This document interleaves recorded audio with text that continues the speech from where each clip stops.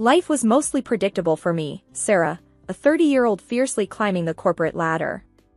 From my college days to the boardroom meetings, I had it all planned out. But the plot twist in my well-structured life script?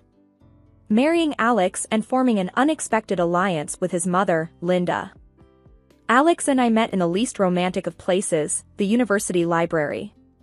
I was buried in finance books, he was wrestling with computer science. Our eyes met over a pile of textbooks, and the rest, as they say, is history. We were two college kids, juggling classes and dreams, but together, we were invincible. Alex was the calm to my storm, the laughter to my seriousness. Our friend Brian, a pal from college days, played a big part in our lives too. He was the one who vouched for Alex, getting him a job as an IT guy at his firm. Brian and his wife, Rachel, were like the couple version of that cozy, familiar cafe you love, always welcoming, always a good time. Then came Linda, Alex's mom. I'd heard the horror stories, the meddling, the judging. But Linda? She was different. Warmth radiated from her like the sun on a chilly morning. She welcomed me not just into her family but into her heart. Sarah, you're exactly what Alex needs. A strong, smart woman. He's a lucky man, Linda would say, her eyes twinkling with sincerity. And somehow, her words made me feel not just accepted, but cherished. Our relationship was a dance of mutual respect and affection. Even on my busiest days, I'd make time to call her, just to check in. Hey, Linda, it's Sarah. How are you holding up? Oh, dear, just the usual. But tell me, how's work? Don't let them overwork you, Linda would reply, her voice always laced with concern.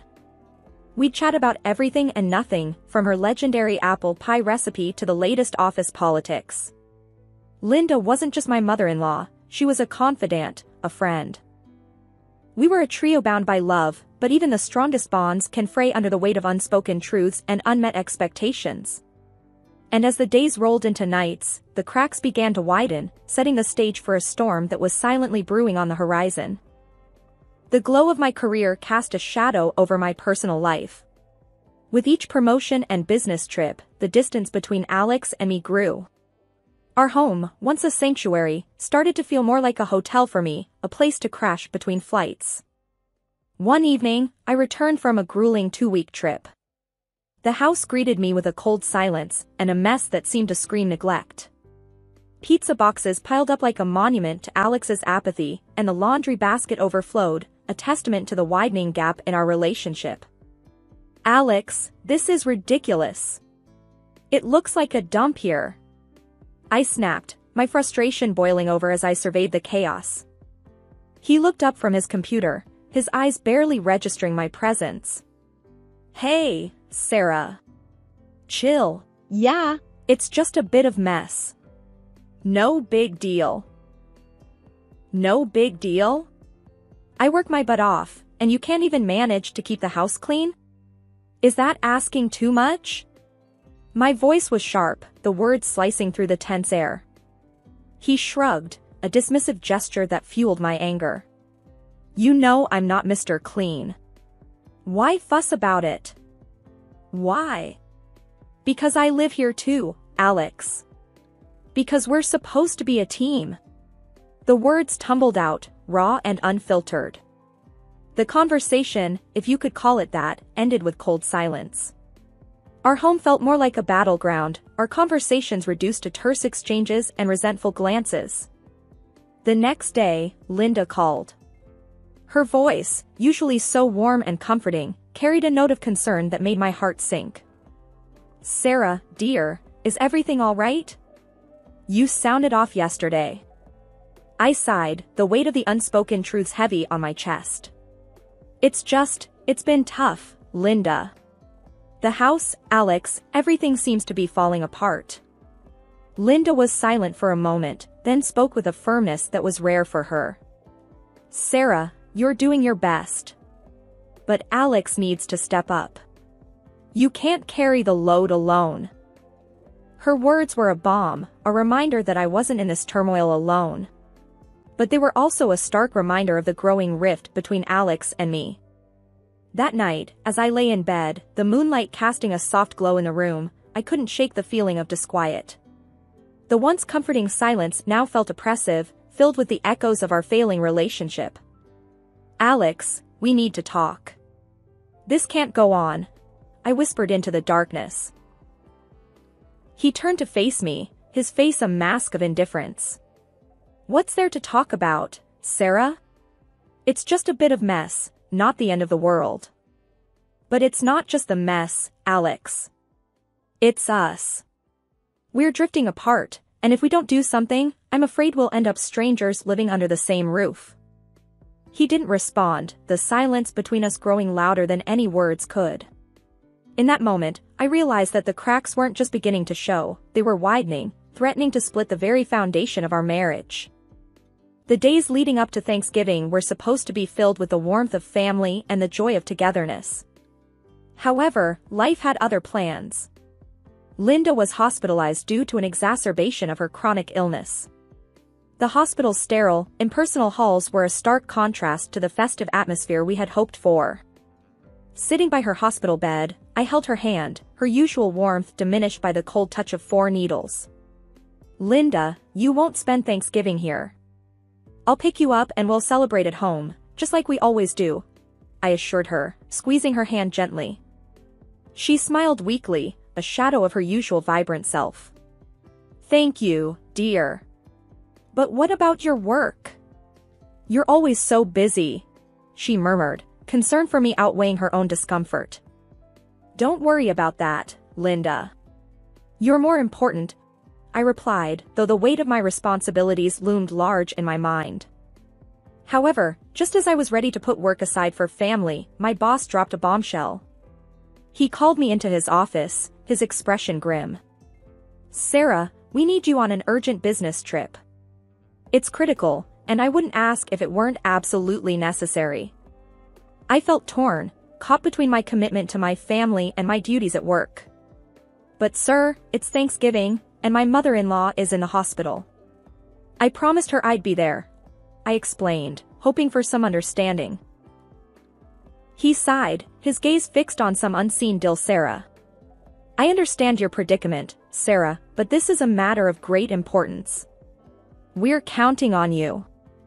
The weight of my professional life was a burden I was accustomed to carrying, but it had never before felt so heavy. With a heavy heart, I turned to the one person I thought I could rely on. "Alex, I have to go on this trip. It's urgent. Can you please make sure your mom is taken care of? Pick her up from the hospital on Thanksgiving Day. She shouldn't be alone on the holiday," I pleaded, the worry evident in my voice. Alex, who had been more distant lately, seemed to understand the gravity of the situation. He nodded, a glimmer of the man I once knew shining through. "Of course, Sarah. I'll take care of Mom. You don't have to worry about a thing," he assured me, his voice steady and reassuring. Reluctantly, I packed my bags, my mind a chaotic mix of client meetings and concern for Linda. As I left, I glanced back at our home, a place that once represented comfort and love, now a symbol of the sacrifices and choices that define our lives. On the trip, amidst the endless meetings and business strategies, my thoughts constantly drifted back to Linda and Alex. I found myself checking my phone incessantly, hoping for an update, a sign that everything was as it should be. But it was the silence that spoke volumes, the absence of messages or calls that painted a picture far from the reassuring promises made. As the critical hours ticked away, the unease in my heart grew, a foreboding sense that this Thanksgiving was going to be unlike any other we had ever experienced. The silence of my phone was deafening, each missed call to Alex a growing echo of my anxiety. The business trip, usually a whirlwind of meetings and networking, felt like a slow crawl, each moment stretching out with worry for Linda and frustration towards Alex. I tried calling again, the phone ringing hopelessly into the void. "Come on, Alex, pick up," I muttered under my breath, the bustling airport around me fading into a blur. The call went to voicemail, again. My mind raced with worst-case scenarios, each more troubling than the last. In desperation, I dialed Linda's number, half expecting the same cold silence. But after a few rings, her frail voice came through, weak and tinged with sadness. "Linda, it's Sarah. I've been trying to reach Alex. How are you? Is everything set for Thanksgiving?" My words tumbled out, a mix of hope and dread. "Oh, Sarah." Linda's voice broke, a soft sob cutting through. "I'm still at the hospital. Alex, he didn't come." My heart sank, a heavy weight of betrayal and worry settling in. "What?" "But he promised. He said he'd be there for you." The words felt hollow, a stark contrast to the chaos of emotions inside me. "I know, dear." I waited, but Linda's voice trailed off, the hurt unmistakable. Anger and concern battled within me.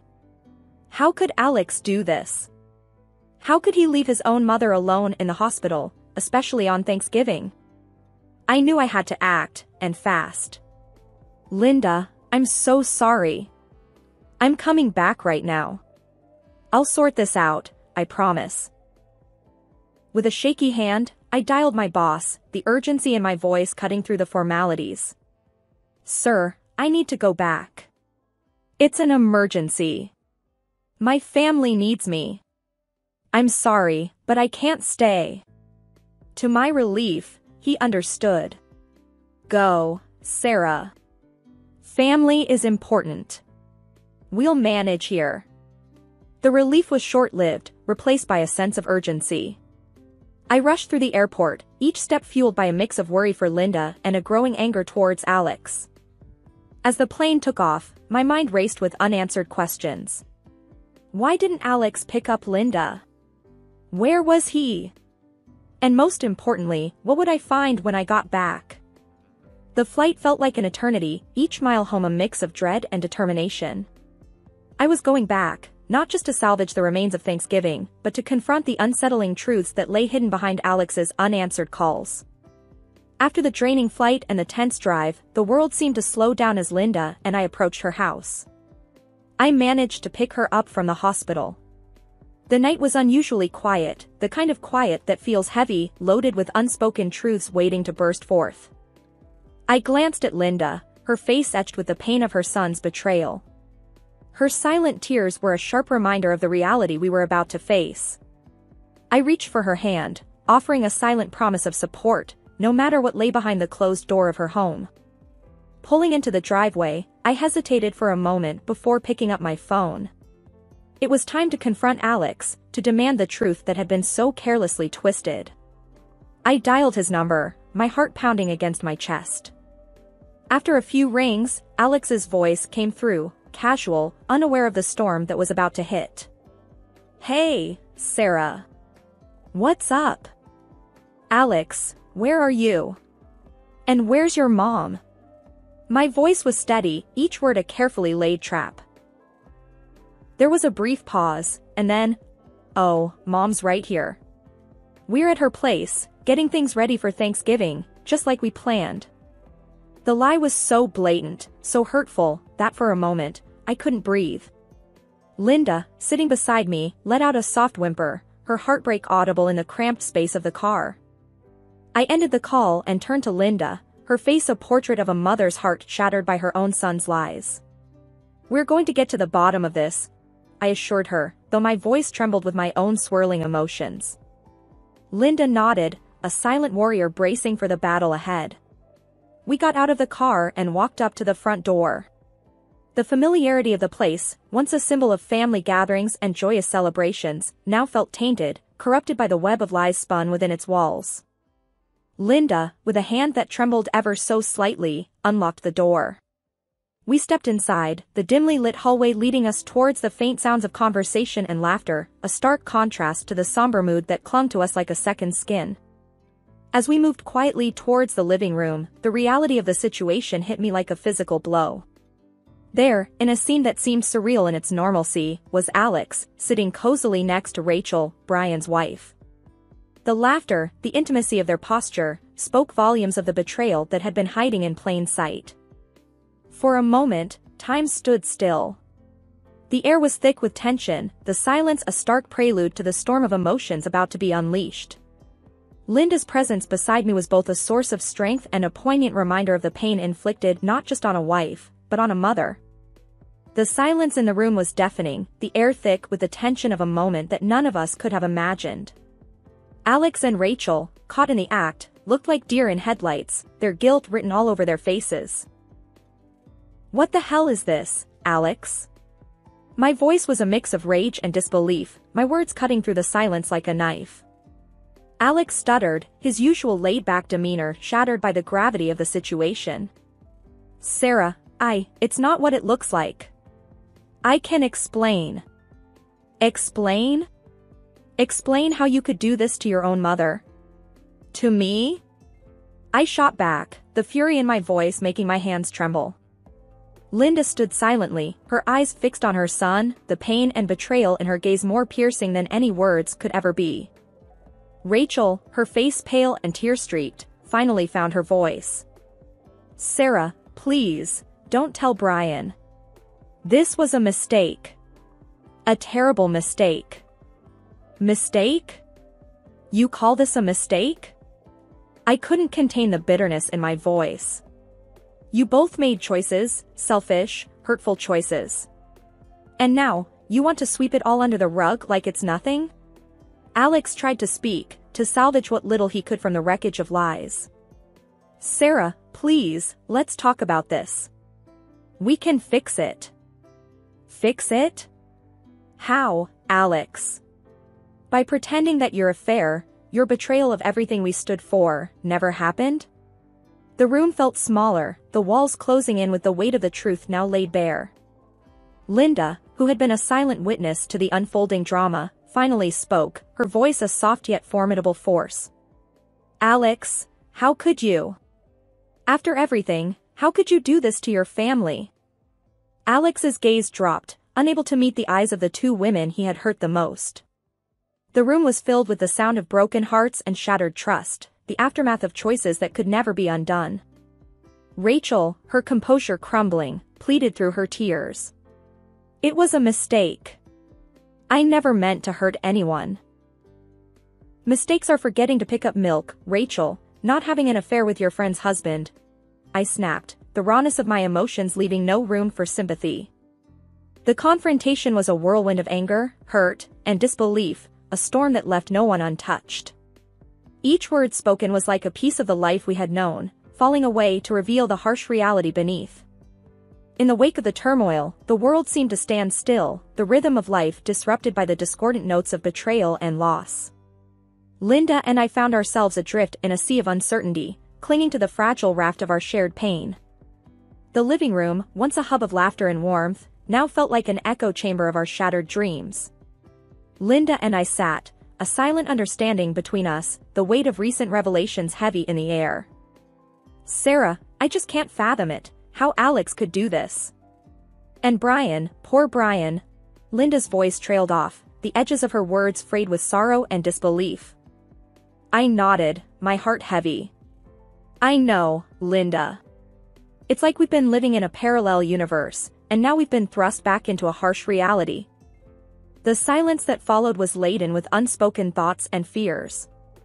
The future, once a canvas of shared dreams and plans, now loomed before us, daunting and undefined. "Sarah, what are you going to do now?" Linda's question, soft and tentative, broke the stillness. I sighed, the weight of decision heavy on my shoulders. "I've been thinking about that a lot. Divorce seems like the only path forward. I can't. I won't stay tethered to a lie." Linda reached out, her hand a warm presence in the chill of our disillusionment. "I support you, whatever you decide. You're strong, Sarah. Stronger than you know." Her words were a balm to my weary soul, a reminder that even in the darkest times, we are never truly alone. The days that followed were a blur of activity, a flurry of paperwork and decisions that seemed to strip the color from the world. The word divorce echoed in the empty spaces of our home, a stark reminder of all that had been lost. Alex's attempts at reconciliation fell on deaf ears.